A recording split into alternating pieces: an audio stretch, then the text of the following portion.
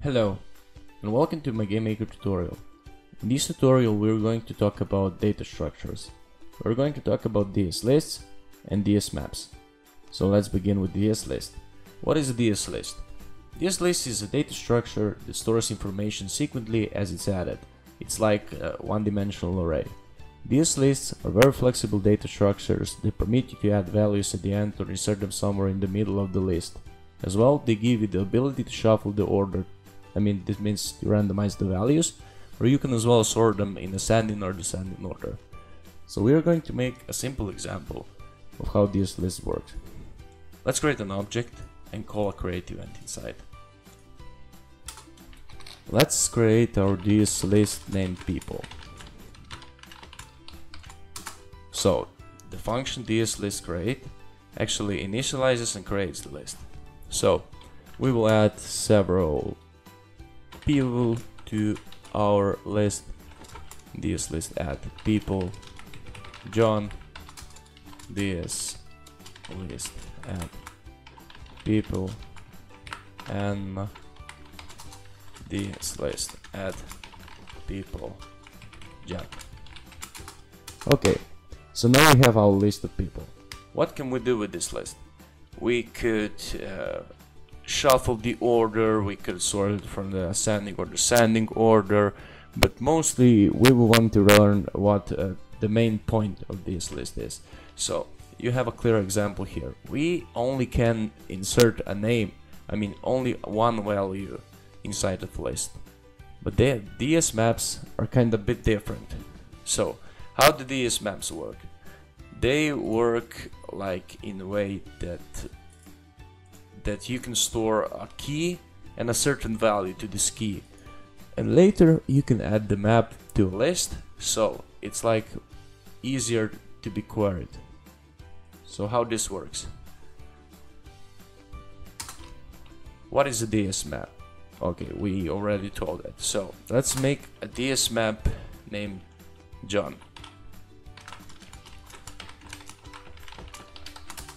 And now we can add more information to John, like name, and a name is John. DS map add John, age 31. DS map add John, surname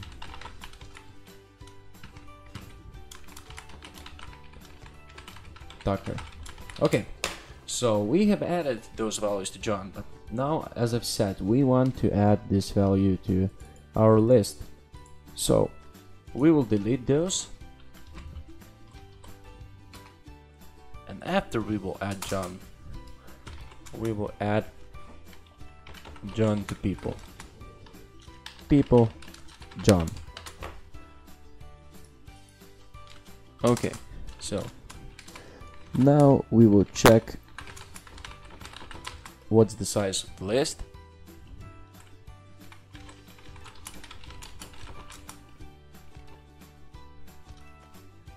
And if our value has been successfully added.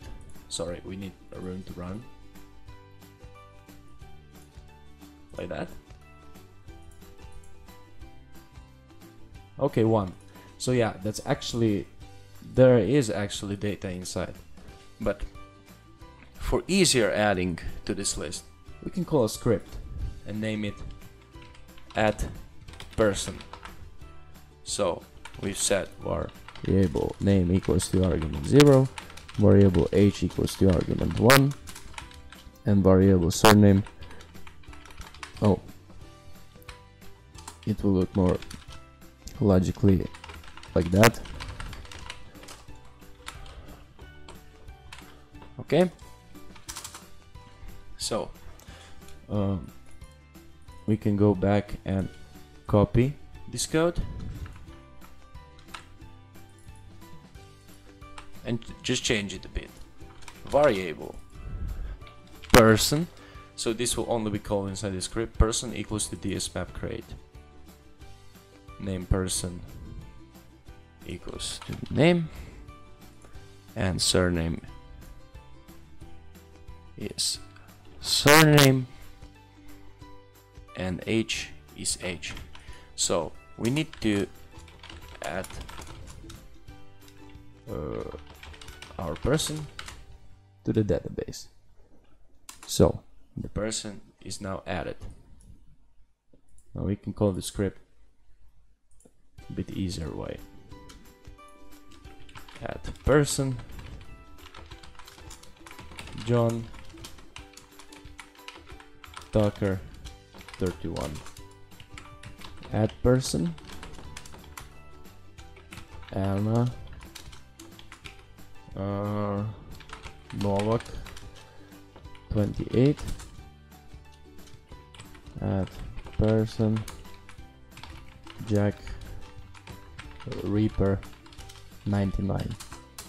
Okay, so now we have added our people to the list, but what if we want the specific information from this list?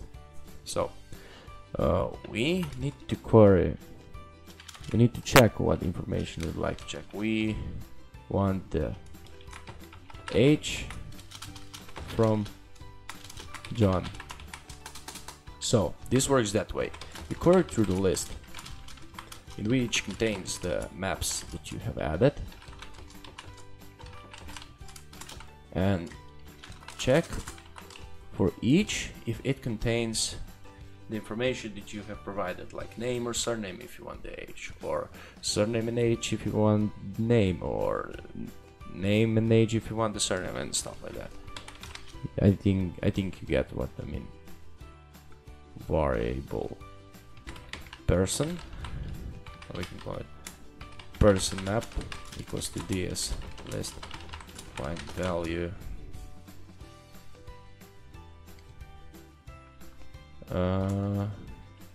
people e var person name equals to ds map find value person map name.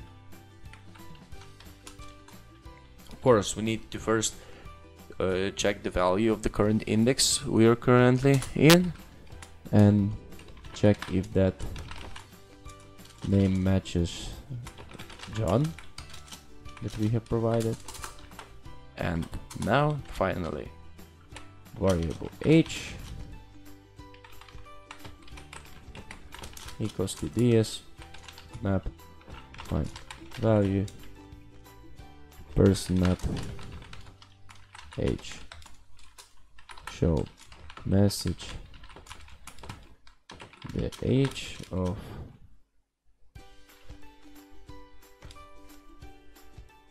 we could call it a bit simpler. Person's name equals to John. It will look like a bit better. You can change the name and check for any age after that. You will see that it works. Age of plus string name plus is plus string age, and that is it. Yep, let's run our script and see if it works like we wanted.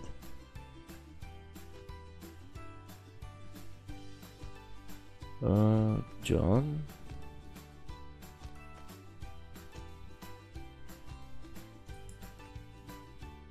variable John is not set before reading it.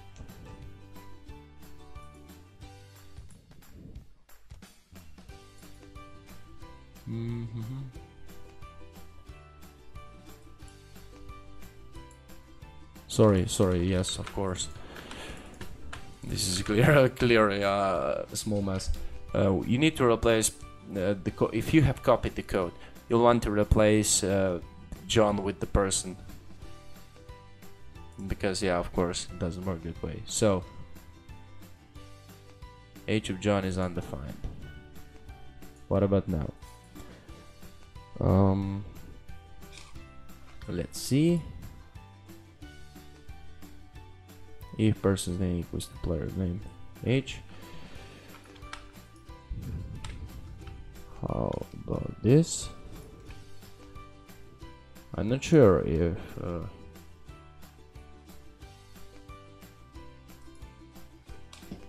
age of John is undefined.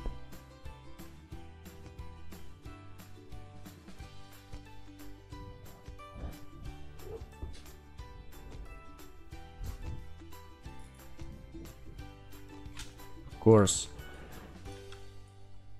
sorry about that. I'm making clearly uppercase and lowercase letter mistakes. Yeah, age of John is 31, and that's how it works.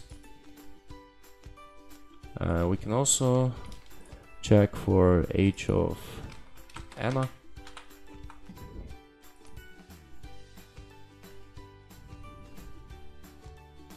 Age of Anna is 28.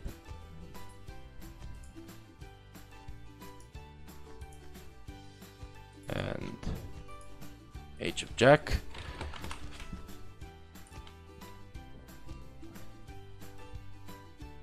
Yeah, age of Jack is 99. Yep, this works pretty much fine. So thank you guys for watching. I hope you learned something today, and keep yourself motivated and use GameMaker as much as you can. Thanks, bye bye.